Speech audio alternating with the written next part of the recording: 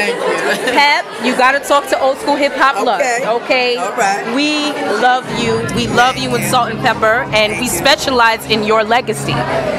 So, being that this is a women's empower event overall for plus size women, how was it in your prime? Because we know you and Salt are not necessarily plus size. However, No. Now you know, accidental. What's the Adele? She called us meat and potatoes before her stand up. oh my gosh! But you know the deal. You ladies were considered to be the ideal appeal for women in hip hop.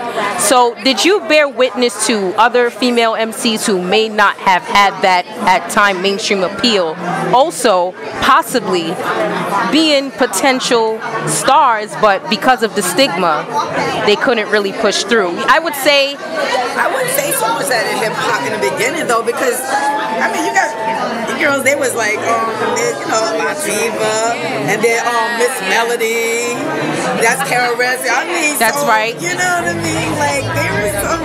That's right. That's right. Back, it was about spitting. It was about your lyrics or your music and how you flow. So it was never about if anything, it was more grunt. You know. And that's what we brought fun, fashion, femininity to it, and it was different because you thought you had to be dressing like a certain way when you came in the industry. It was never about exactly. weight or